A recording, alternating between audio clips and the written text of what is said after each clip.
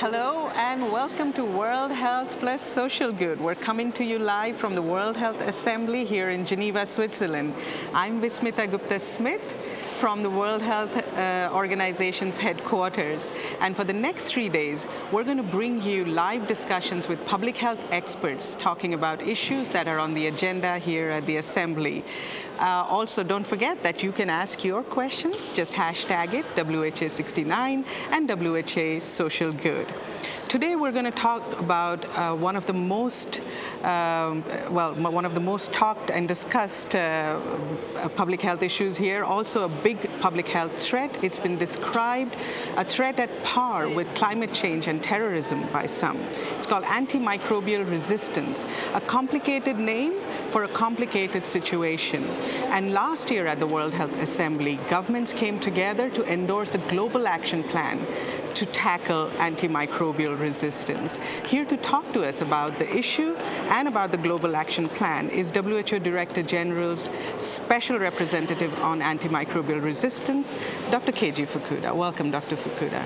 Thank you. It's a difficult concept to wrap one's brains around, so could you please decode it for us? Sure. I think the word is a little bit intimidating, but I think the basic situation is something that everybody can understand. Right now, what we're seeing is a major threat developing around the world to families, to communities, to countries. The scientific issue is that we are now seeing a broad range of infections become resistant to the medicines that we use, basically become untreatable. These are not esoteric infections. We're talking about urine infections, blood infections, pneumonia, sexually transmitted diseases, HIV, TB, malaria, a broad range of infections. What this means for people is that there are now more and more people getting infected with things which can't be treated. And consequently, some people have to stay in hospitals longer, and many people are going to die. So more people are dying now. So this means that we are beginning to see around the world an increase in people staying sick longer. There are some really important implications out of them. One of them is that we rely on these medicines, antibiotics, to be able to do things like surgery safely. People get heart operations, get hip replacements. When women undergo childbirth, we depend on having antibiotics available to give them a safety net. When people develop chronic diseases like diabetes, they're more prone to getting infections. We use them to protect these people with HIV. So this is one big impact, and it may change how we have to think about medicine. This is going to cost a lot of money.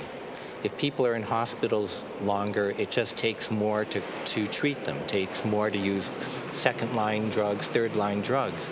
But also, once you begin to see children die, young people die, this means that the productivity in countries can be expected to go down. To put this in some kind of round numbers, it's been estimated by the year 2050, we may see more people die from these kinds of infections than from cancer. If we look at one country right now, they are having 23,000 people die each year and spending $55 billion per year. It gives you a kind of sense of the amounts of money. That's a scary situation. What needs to happen to preserve these antibiotics? Well, I think to put this in context, if we look at why are we in this situation, we're overusing these medicines, misusing them in both health and in agriculture. In many countries, we don't have the right systems, for example, surveillance or regulation to deal with the issue. And also, we're not making enough new medicines to keep up with the problem. So I think that what this means is that what we need to do is increase the awareness of people around the world. Right now, many people are just confused about it. There is a blueprint about what to do, the Global Action Plan, and we need to put it into action. And then finally, we need to get the political engagement and the financing to implement these plans. Tell us more about the Global Action Plan. How does it address this huge issue?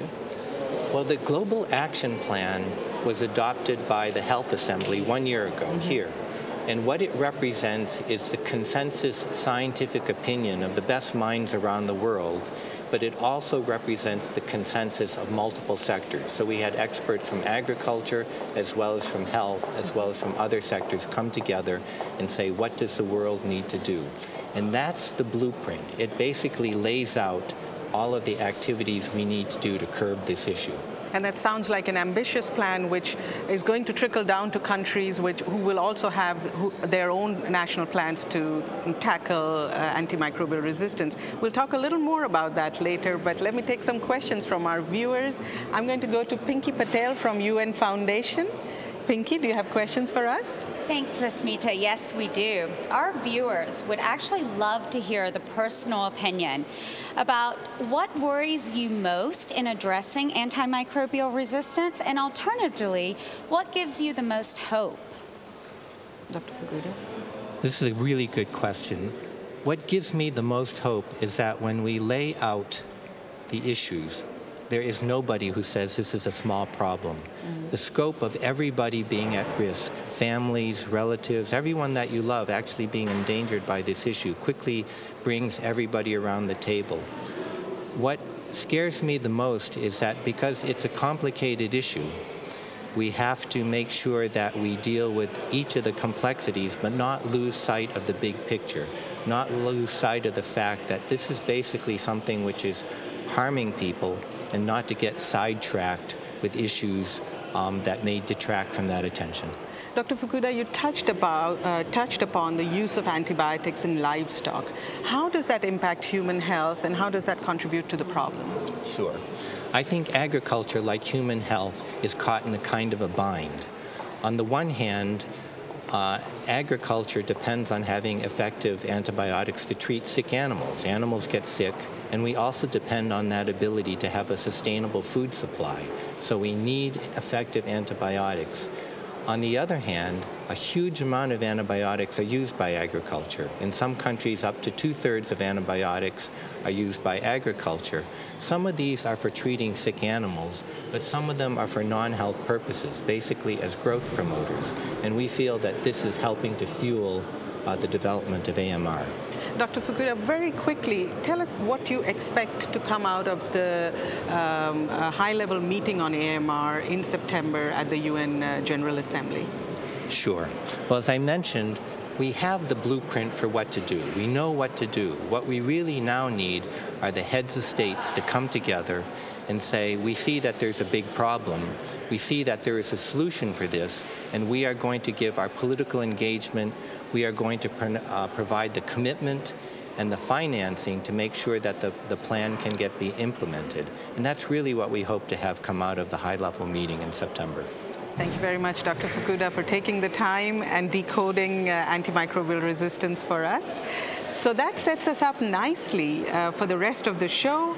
Actually, we are going to now go to a recording of Ms. Daphne Dekkers, television host, a model from Netherlands, who was speaking on the sidelines of a ministerial conference on AMR. Let's hear what Ms. Dekkers has to say.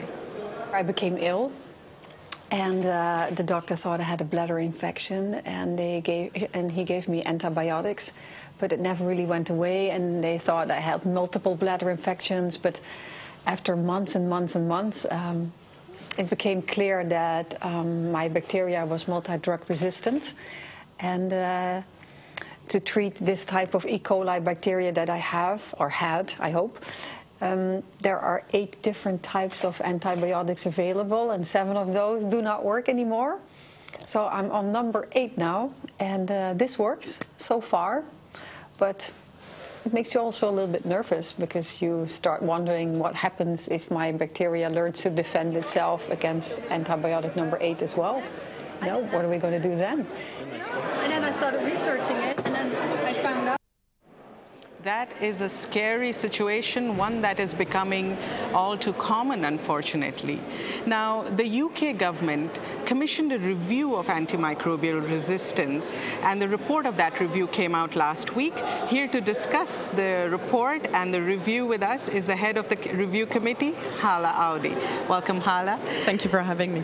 Sure. It seems that the review's findings also focused on the economic impact of inaction on antimicrobial resistance. What does it cost the world to not act on AMR?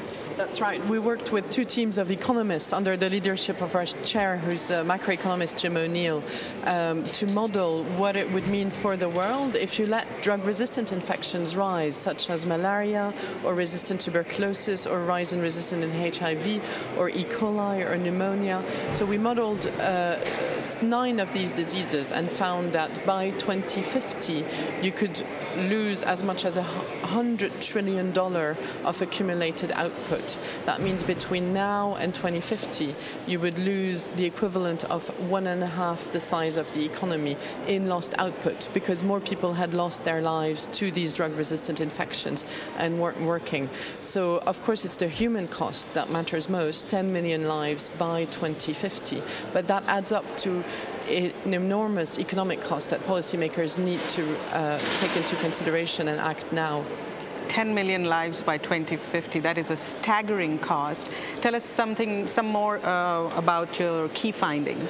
So first, I want to say that antimicrobial resistance is a problem today. And if you worry about 10 million lives in 2050, we should also all worry about 700,000 people dying today every year from drug-resistant infections. And that's 200,000 from TB alone, resistant TB alone. At the heart of our findings is a market failure and a policy failure that leads to the rise of drug-resistant infections. And that's because, on the one hand, you have a lot of people suffering in their health or dying from lack of access to antibiotics, while at the same time there's a lot of excessive use of antibiotics in other sectors. So we overuse antibiotics in humans. One staggering figure is in respiratory issues. When we go see the doctor for something respiratory with symptoms, there's academic estimates that 2/3 of people are getting antibiotics unnecessarily. There's also a lot of waste in agriculture, where we're giving antibiotics for no good reason, because it might be leading to growth promotion or instead of having better farming practices, and that's not a good place to be when those drugs are losing effectiveness.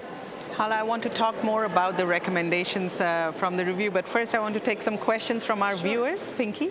Yes, Vismita, a lot of our viewers are asking, is there an ideal way to dispose of antibiotics to prevent antibiotic resistance? That's a very good question, and unfortunately there isn't one answer.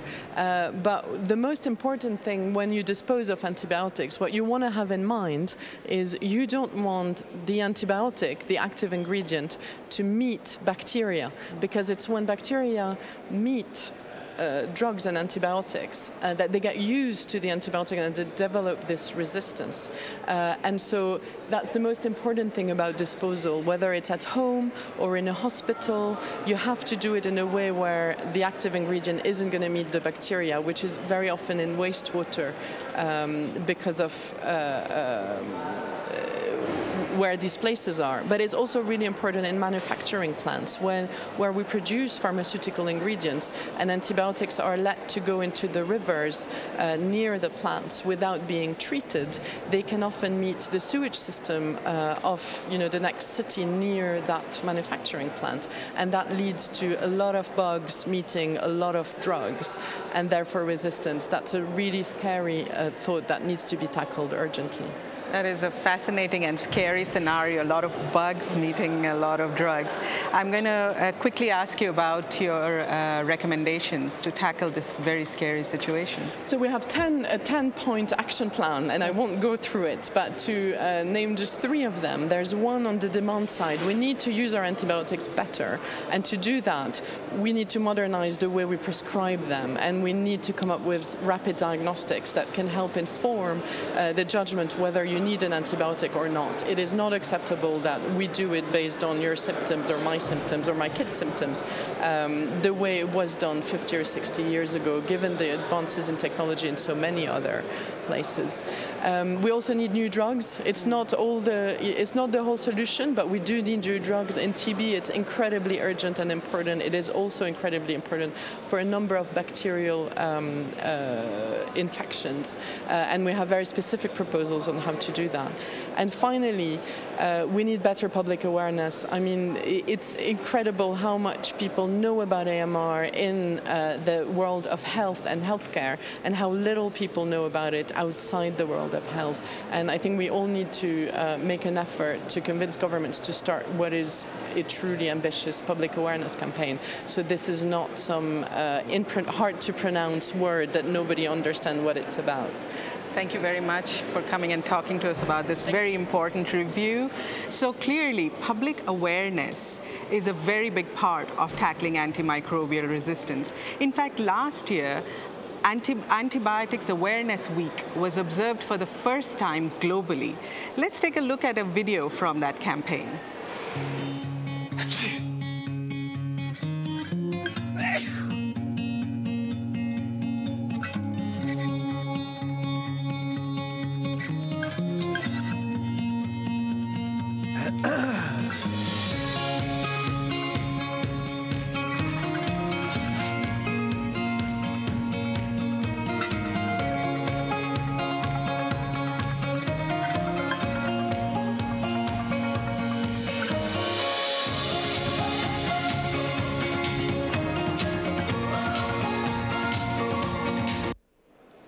Some simple messages on public awareness, but clearly there remain a lot of challenges on the ground. And here to talk about the challenges that countries are facing in tackling this very complicated issue is Ms. Precious Matsoso, Director General of Department of Health in South Africa. Welcome. And Dr. Poonam Khetrapal Singh, Regional Director for WHO Southeast Asia region. Welcome. I'd like to start with you, Ms. Matsoso. If you could please elaborate on what are the challenges in South Africa and how is the country handling it? Well, the first is that South Africa is one of the countries that responded promptly to the global plan of action. May I ask you to hold your mic a little closer? The global plan of action on antimicrobial resistance. We were quite enthusiastic in that in 2014 we invited all stakeholders to a meeting where they signed a compact, a declaration that everyone is going to respond and play a role in fighting antimicrobial resistance. You probably know the biggest challenge in South Africa is that we've got a triple burden of resistance. Resistance to antiretrovirals, resistance to anti-TB drugs, and resistance to antibiotics. We call it triple burden. Now, with that kind of a burden, with a high burden of disease, obviously, you have to bring everybody on board. And one of the things that we did was to sign that commitment when we came up with a strategy, our framework strategy to fight antimicrobial resistance. We have a governance that involves it's a multi-stakeholder governance structures with a drive for stewardship. The nice thing about stewardship is that it's not government driving this. It's an association of doctors and a group of nurses who are driving this, because our view is that if you want to make a difference in hospitals, it must be doctors and nurses who are involved. And we also have jacked up our surveillance systems, so our lab services are also part of that network. And we will not win unless we have education and advocacy, in particular that of patients, by raising their awareness. So we just completed an awareness survey to check whether do South Africans really know what antimicrobial resistance is about. Do they know that it's actually not good to ask for antibiotics when you have flu? do they actually know that they can demand their doctors to wash their hands before they touch them? So we've actually introduced those preventative measures, and we've started work on awareness campaigns in hospital settings, for professionals and also for patients. I want to come back to South Africa and talk a little more about it. Let me come to you, Dr. Khetrapal Singh. These challenges that Ms. Motsoso is describing are not unique to South Africa. Many countries are facing that. Your region actually is home to a quarter of the world's population and a huge disease burden. What are some of the challenges you're facing, your countries are facing?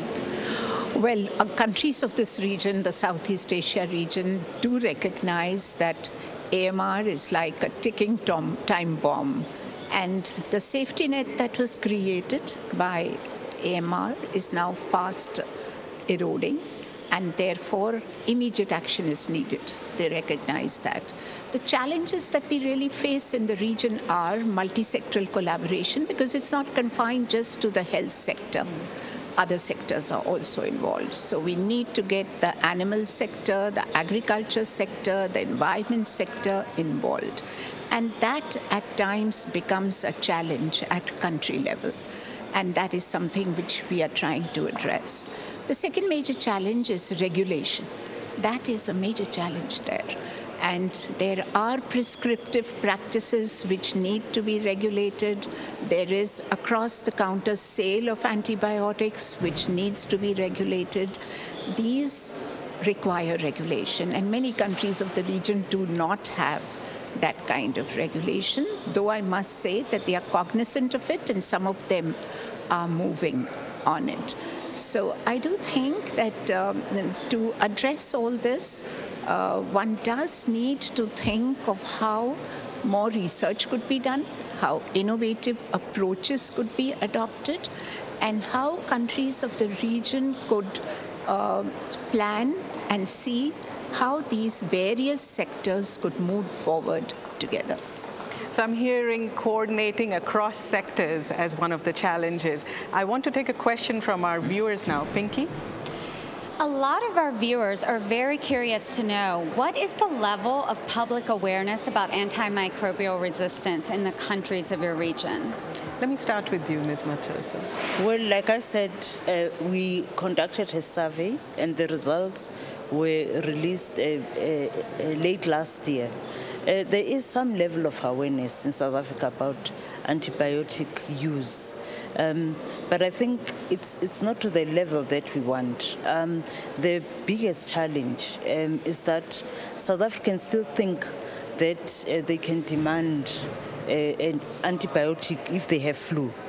And that somehow tends to put pressure on doctors. But what I like is that we do have a good regulatory system.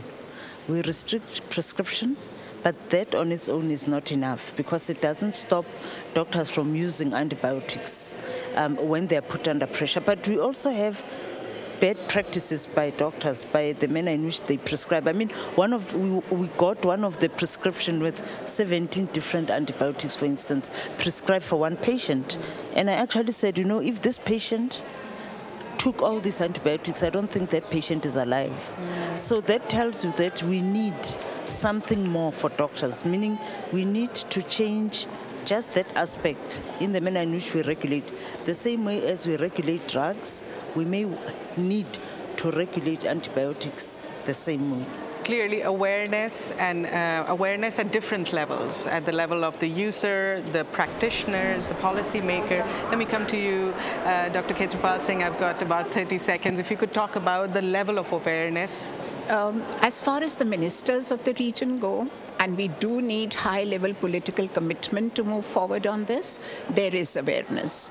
And it goes back as far as 2011, when the ministers of the region got together and adopted a declaration in Jaipur, which has been guiding our work on AMR in the region.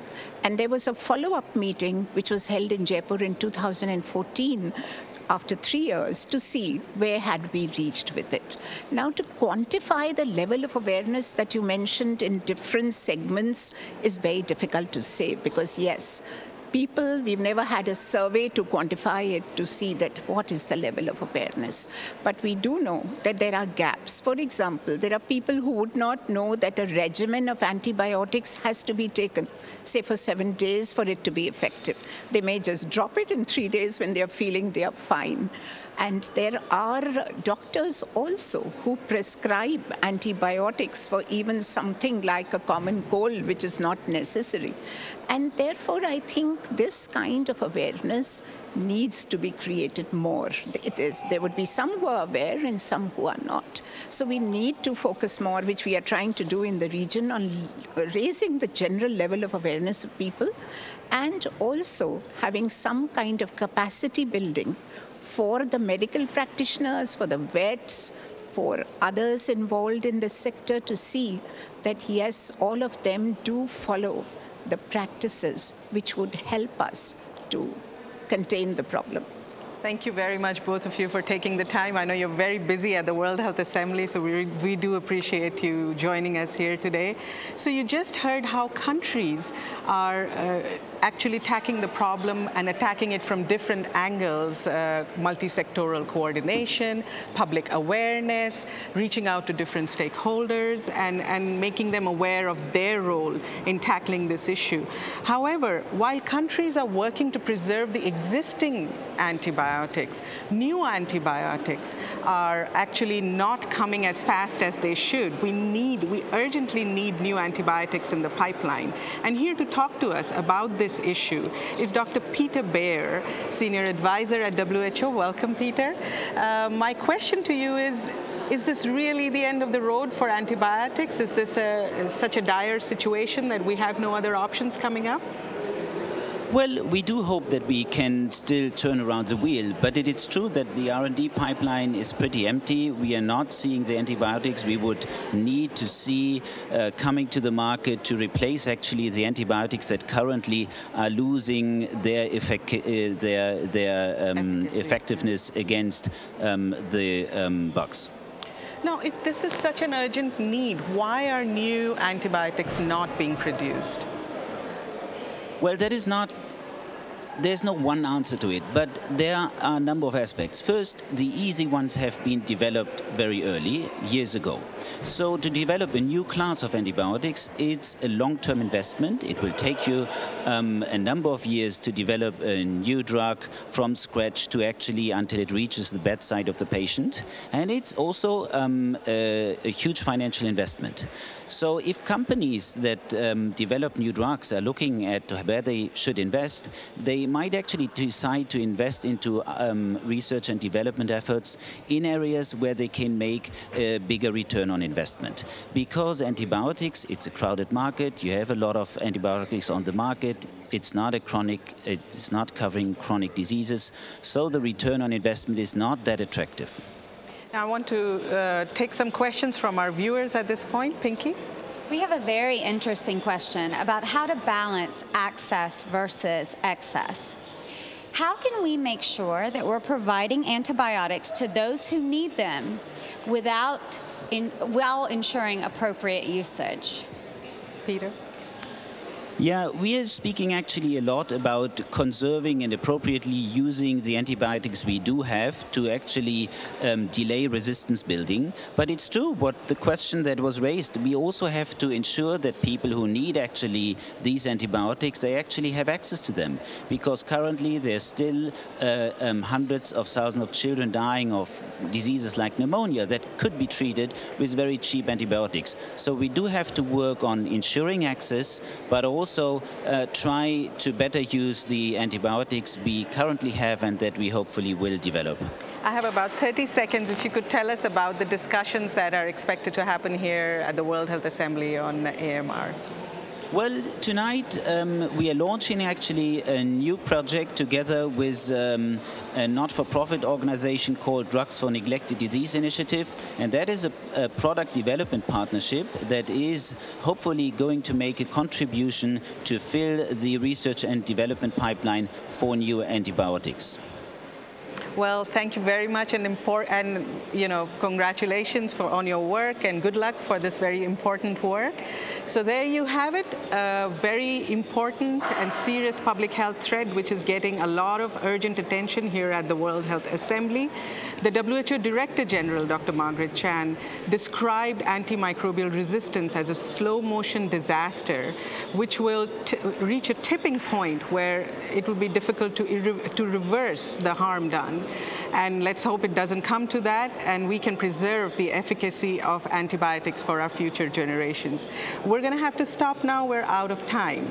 But tomorrow, we're going to talk about Sustainable Development Goals, the world's new to-do list for a fairer and healthier world. So don't forget to join us from the whole team here. Bye-bye.